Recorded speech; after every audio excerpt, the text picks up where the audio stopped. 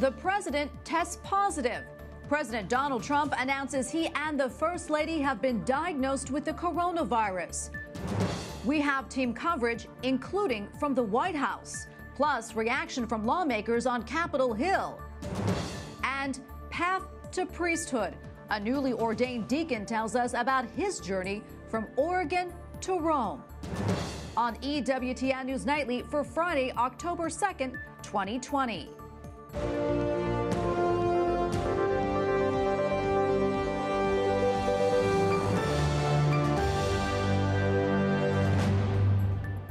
Good evening, and thanks for joining us tonight. I'm Tracy Sable. President Donald Trump and First Lady Melania Trump both test positive for COVID-19. The Trump campaign has announced that all events with the president are now being postponed or moved online. White House correspondent Owen Jensen begins our team coverage tonight. The coronavirus infects one of the most powerful leaders in the world. President Donald Trump and First Lady Melania Trump both test positive.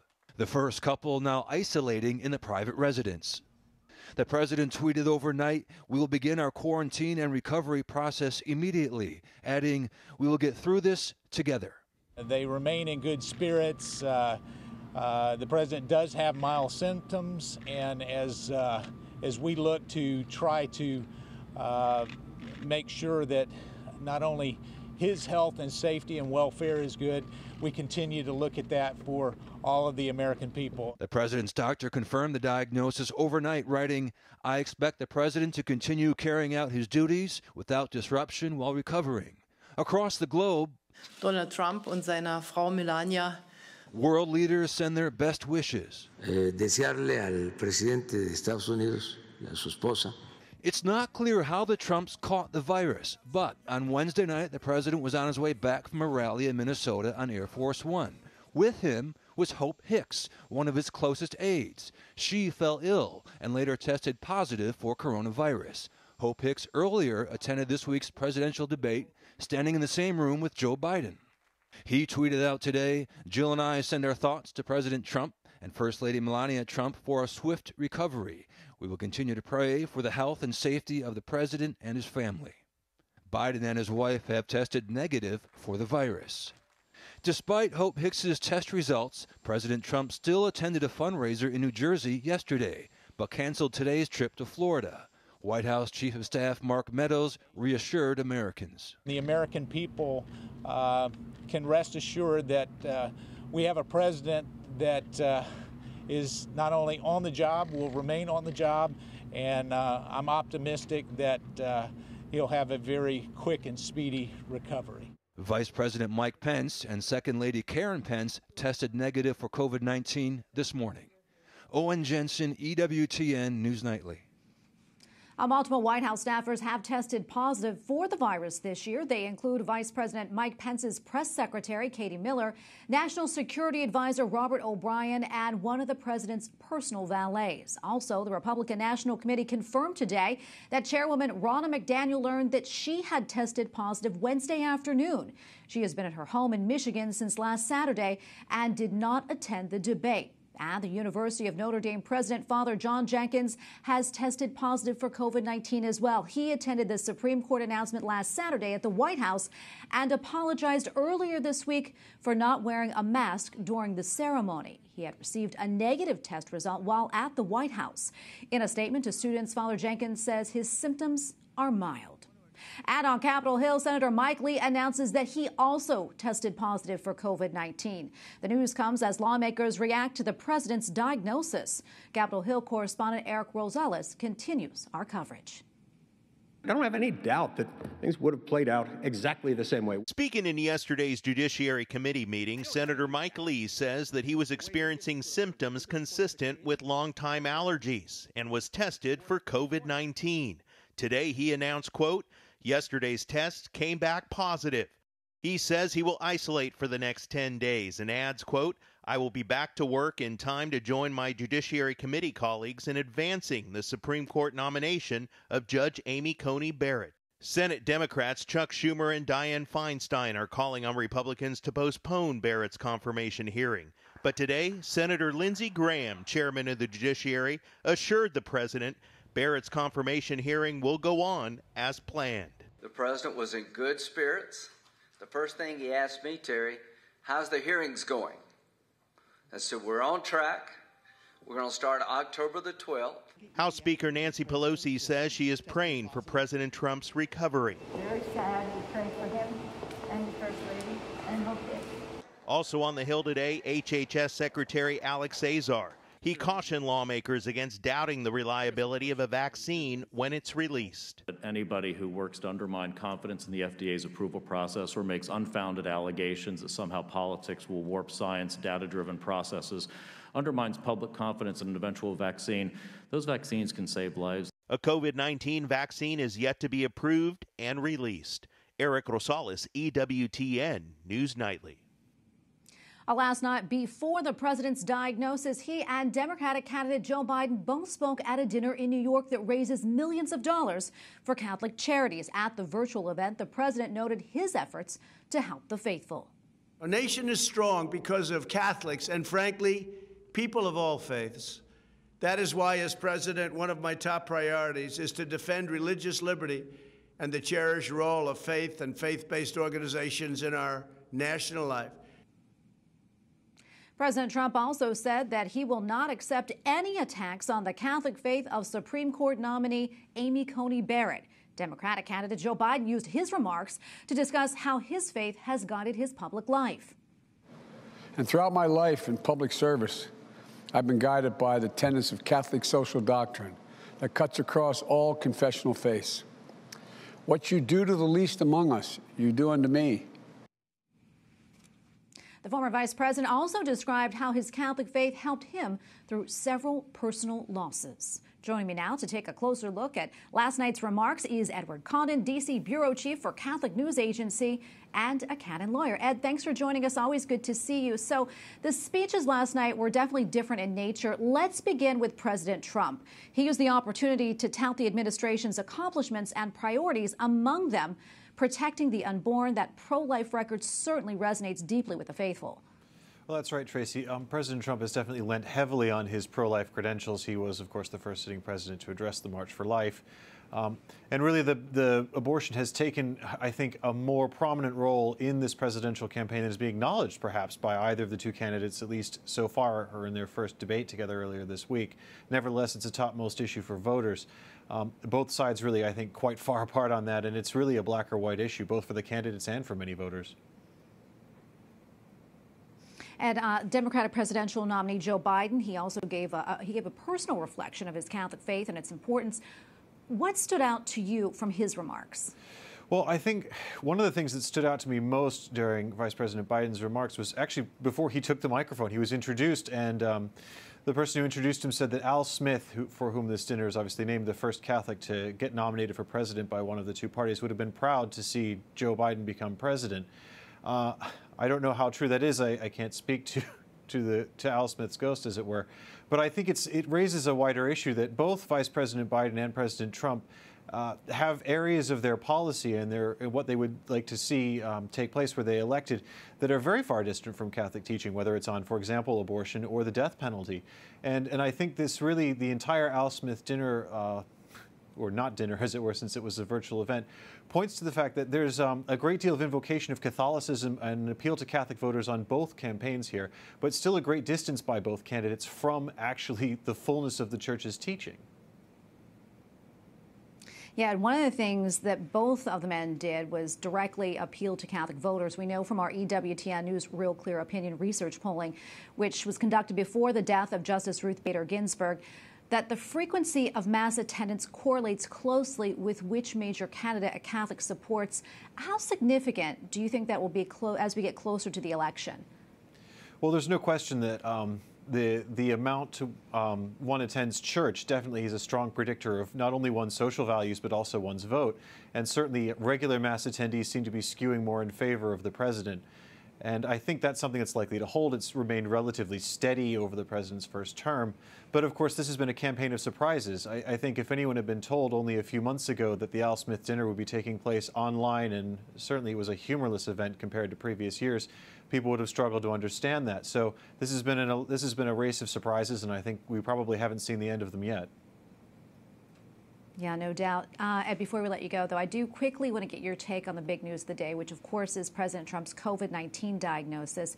Well wishes for him and the First Lady coming from leaders all over the world, as well as his Democratic rival, Joe Biden. Let's talk about that. Absolutely. I mean, it's a deeply tragic and deeply humanizing event whenever anyone falls ill, particularly with this pandemic that we've been in the midst of. And you know, how this will play out as a political issue is certainly not yet sure. But as you say, it's a moment when both from political opponents and from world leaders, the President and First Lady on the receiving end of a number of well wishes, and certainly from all of us here, I'm sure, too. Of course, this is just the latest twist in a long running series of unexpected events. A Supreme Court vacancy, a surprising tone in a debate, and now, of course, this diagnosis for the President. The real unknown, of course, is the recovery time for the president and also those around him who've been diagnosed subsequently. I mean, you know, we've talked a lot in recent days about the Senate confirmation hearings into Judge Amy Coney Barrett. Remains to be seen how that confirmation schedule could be affected by members of the Judiciary Committee testing positive.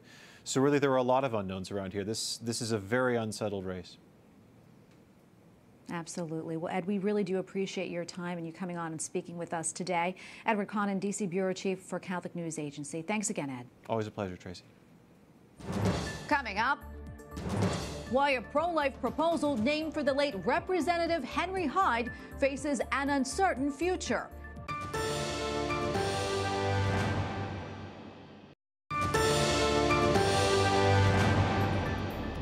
This week marks the 44th anniversary of the Hyde Amendment, the federal policy prohibiting federal funding of elective abortions except in cases of rape, incest, and when the life of the mother is at stake. However, the future of this pro-life measure is uncertain, as House Democrats have signaled it will be excluded from spending bills next year if they retain the majority. Joining me now on Skype to talk more about the Hyde Amendment and its future is Michael New, Associate Scholar at the Charlotte Lozier Institute and visiting Assistant Professor at the Catholic University of America. We also have Katie Glenn, Government Affairs Counsel for Americans United for Life. Welcome to you both, and thank you so much for coming on the show.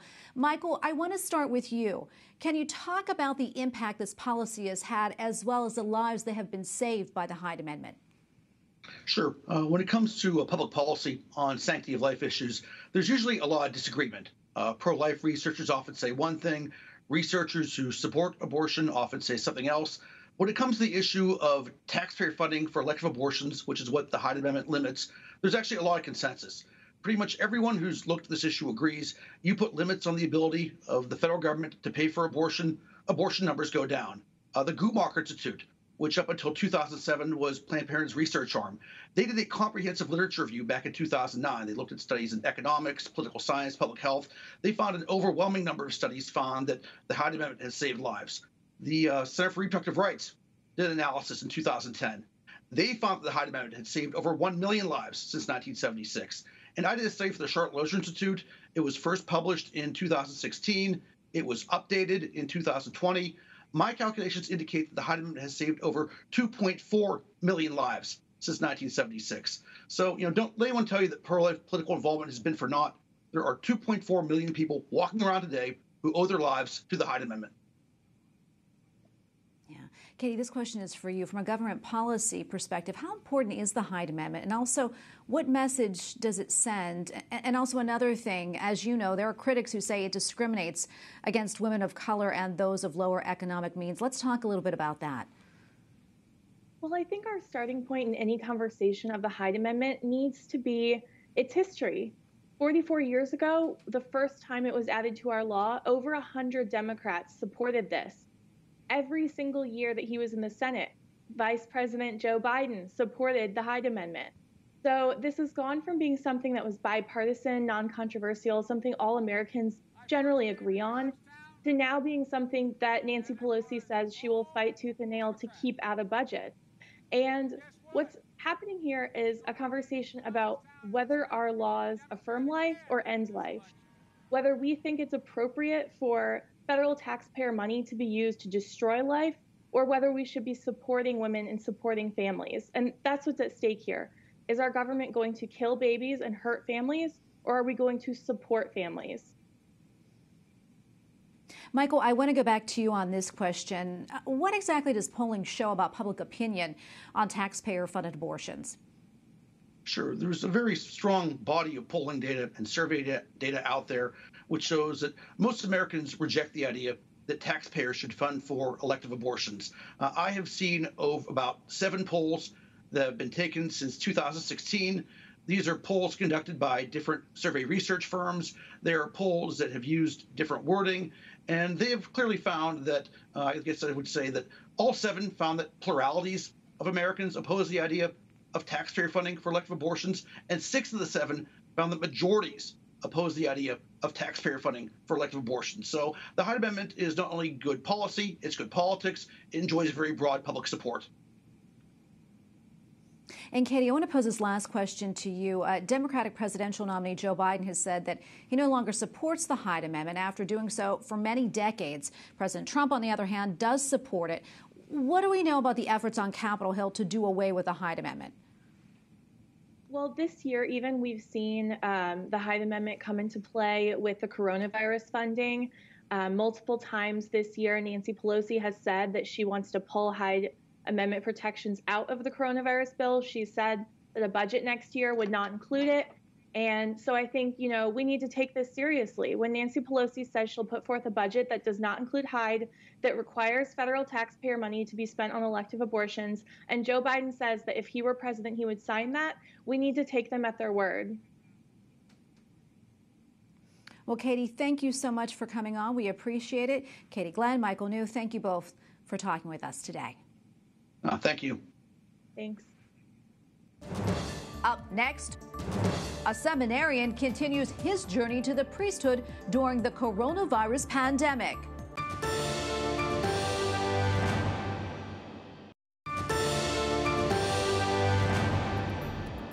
Eight men were ordained as deacons yesterday in Rome, and because of the coronavirus pandemic, the ceremony looked a little different.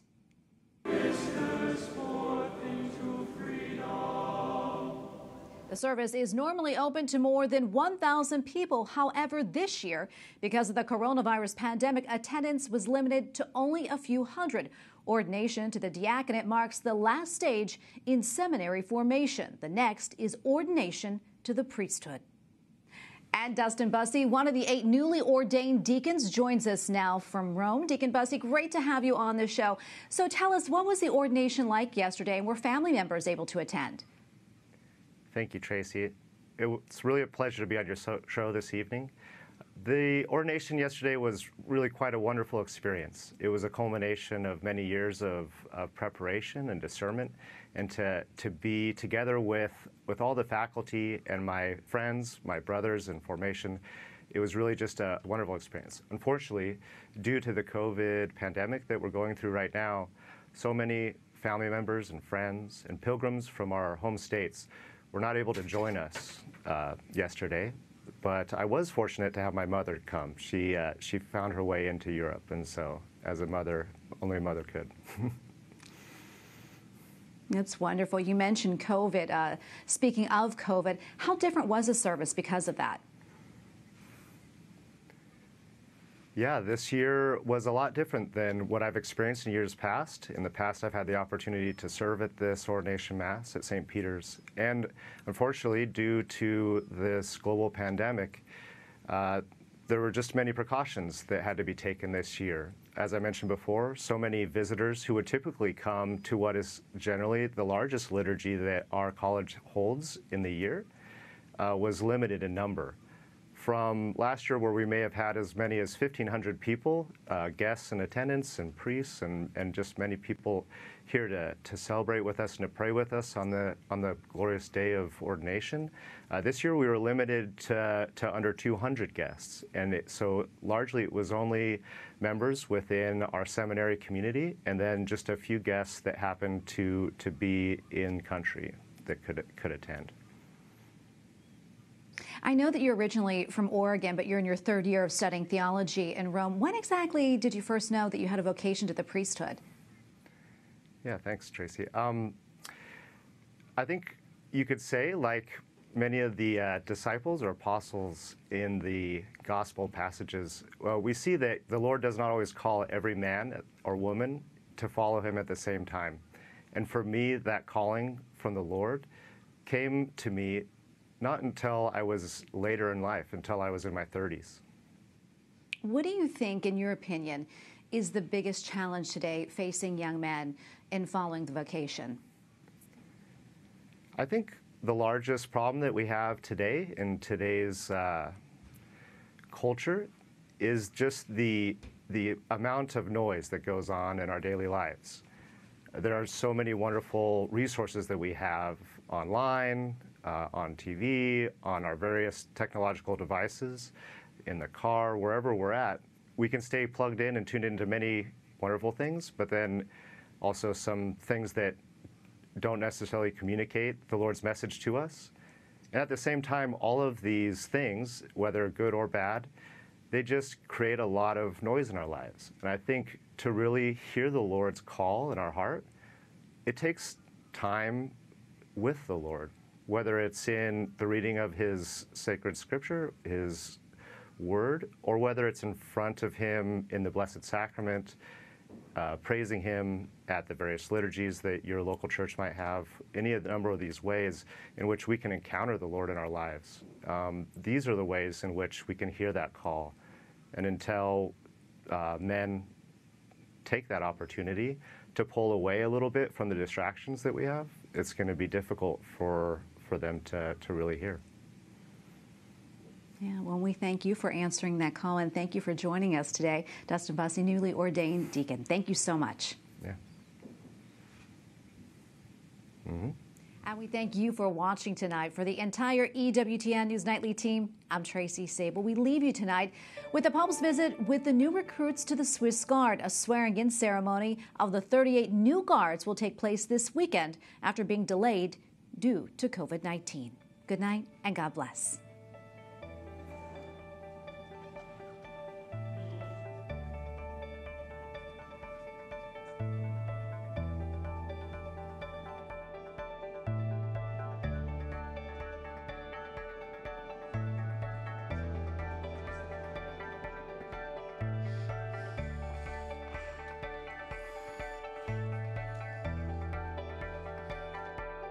Cioè a Cristo, che vi chiama ad essere uomini e cristiani protagonisti della vostra esistenza.